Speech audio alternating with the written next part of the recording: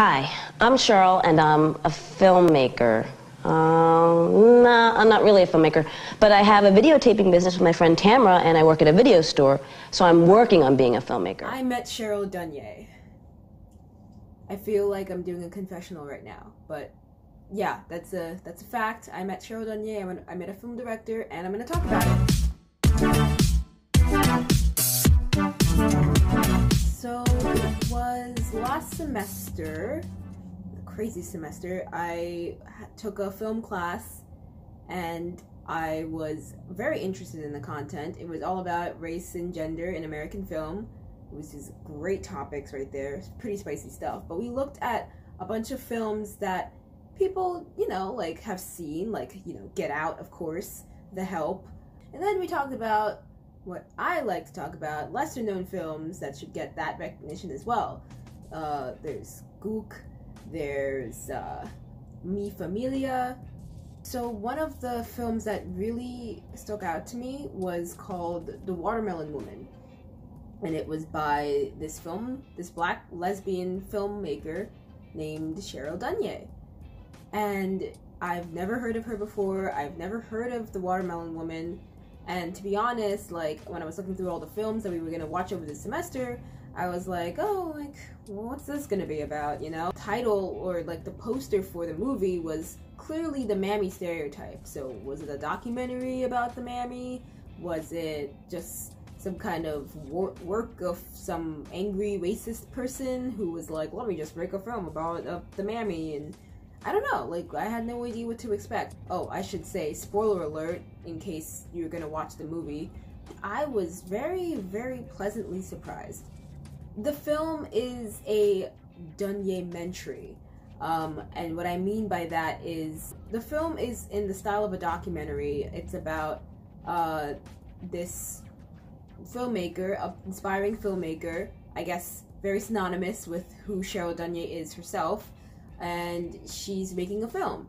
And the film is about this woman in like the 1930s, 1950s era of America. Her name is Faye Richards, but she's known as the Watermelon Woman because of the character she would play in film, which was like the mammy stereotype, kind of like how Hattie McDaniels, who was the first African-American woman to win an Academy Award. She played the mammy, literally called the mammy in Gone with the Wind. But anyway, so those were the kind of roles that she would play. She would work closely with a white female director. What was her name? What's his name? I got nothing on a name! Anyway, I can't find her name, but it's Martha something.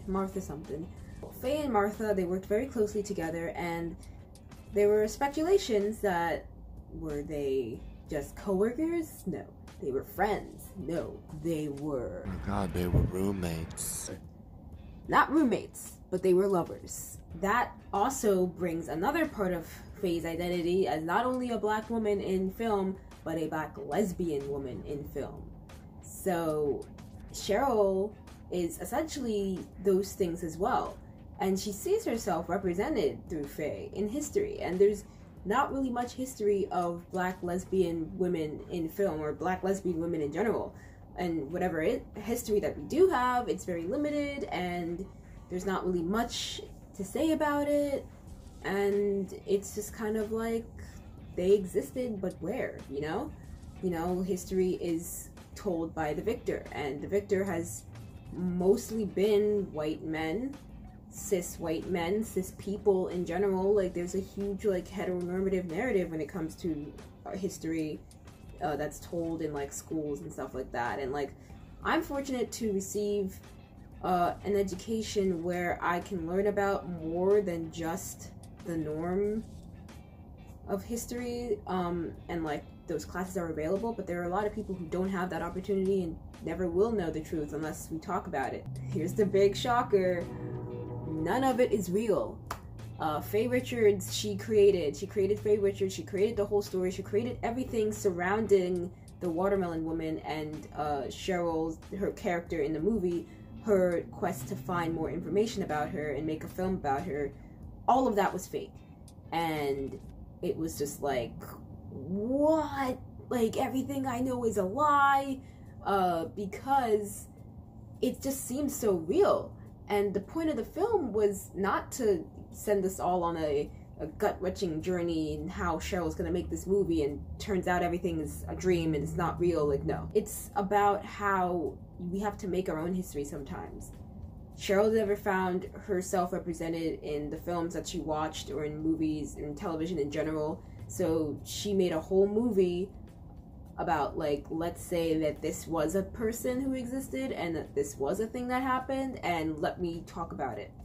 And she's essentially the Faye Richards of our time, because she's a black lesbian filmmaker who made a really good film, and it also touches on interracial relationships. Like, in the movie, Cheryl dates this white girl named Diana, and there was this question about if Diana likes Cheryl for Cheryl, or does she just have a fetish for black people, which is a thing. A lot of black men, for example, are fetishized by white women, and hardly the opposite happens, because it's hard out here for us black women. Point being, Cheryl Dunye really carved a way for herself and for other black lesbian filmmakers, and just lesbian filmmakers in general. Like, there's this one scene in The Watermelon Woman that's super, super spicy. Like, the movie was some pretty good stuff and pretty good content.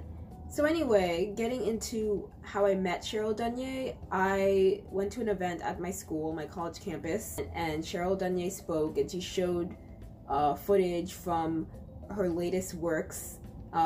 It's called Black is Blue.